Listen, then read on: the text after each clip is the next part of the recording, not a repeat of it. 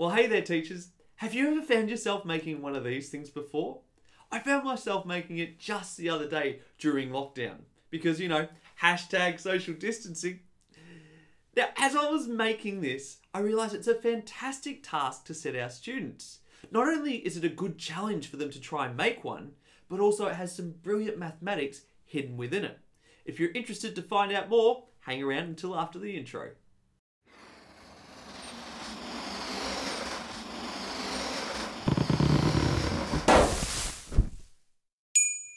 Now, if you have ever built one of these card towers before, you will know that it is a brilliant task for building patience and perseverance.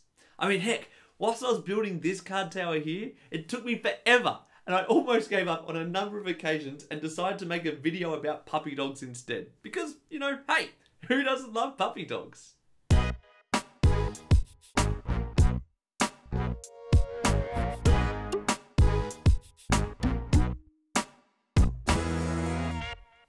Aren't they cute? Now, this task is brilliant for building resilience within our students because, as you'll know, when they start to build it, it'll fall down and then they'll try and build it again and it'll fall down again and they'll keep doing that and they might even get really close to the end and it'll fall down again. But there's something quite cathartic in this as well as they go through and try to make this thing and get success in the end.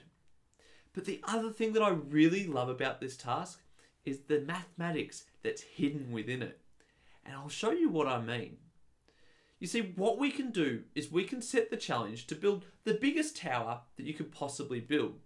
Now, quick disclaimer here, I actually cheated and used blue tack and sticky tape to make my card tower. If your students are struggling, they might want to do the same thing too. But shh, don't tell anyone.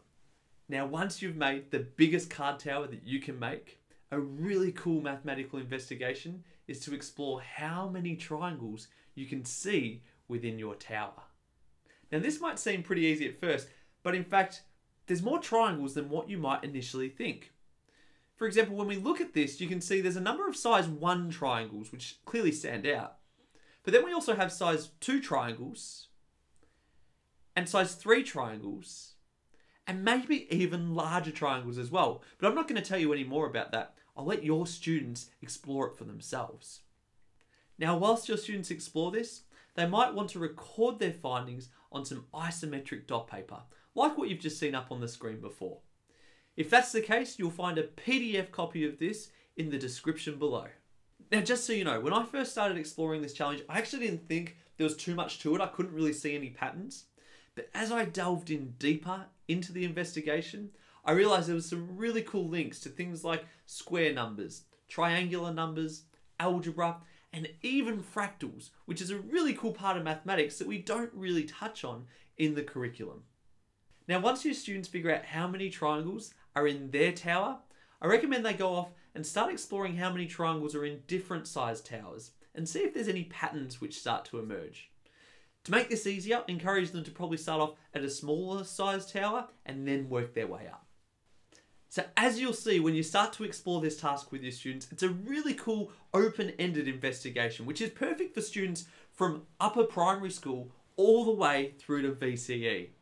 Now, if you're looking for other tasks just like this, I recommend you watch my video which I made last week, which explores the mathematics of hopscotch of all things.